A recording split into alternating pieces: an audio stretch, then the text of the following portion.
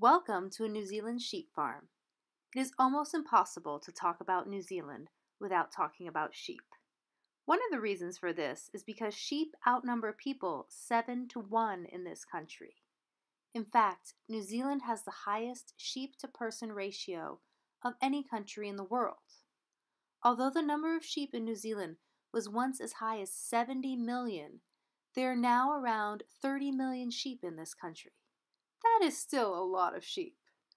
Almost anywhere you go in New Zealand, you're likely to see sheep grazing in pastures or paddocks, in valleys or high up in mountains. Even though it may not look like it all the time, all of these areas are farms. Sheep are farmed all over New Zealand, even in very remote places. Farmers often let their sheep out to graze in far off pastures for weeks or months at a time.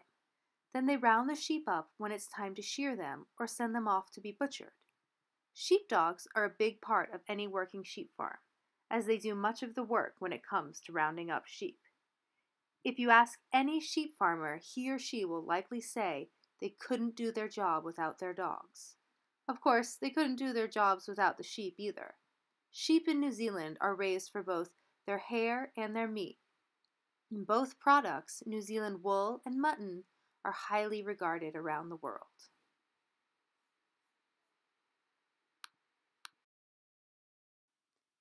While you're taking a look at some of these pictures of New Zealand sheep out on farms, let me also introduce some related vocabulary for you. To begin with, sheep have a few different names. A ewe is a female sheep. A ram is a male sheep used for breeding. A lamb is a baby sheep. A hogget is a young sheep, older than a lamb, about up to 2 years in age. It can be either a male or a female.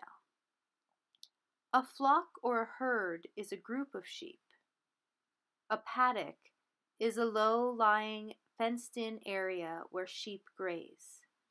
A musterer is a person who rounds up sheep. Musterers traditionally worked on horseback. Musterers round up the sheep, and then the shearers come in to shave off their wool. A shearer is a person that removes the hair of a sheep. Now, take a look at these sheep being sheared.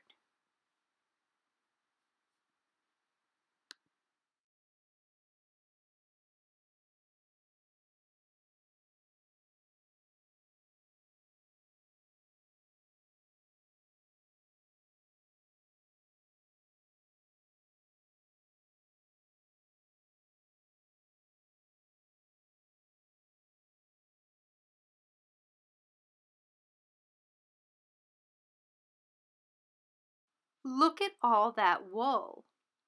Each of these bundles holds around 200 kilos or 440 pounds of wool. Needless to say, the sheep farming and wool industry are big business in New Zealand. You may even own a hat, scarf, sweater, socks, or some other garment that comes from New Zealand wool. If you do, I hope you feel like you have a little better idea of where that wool comes from now.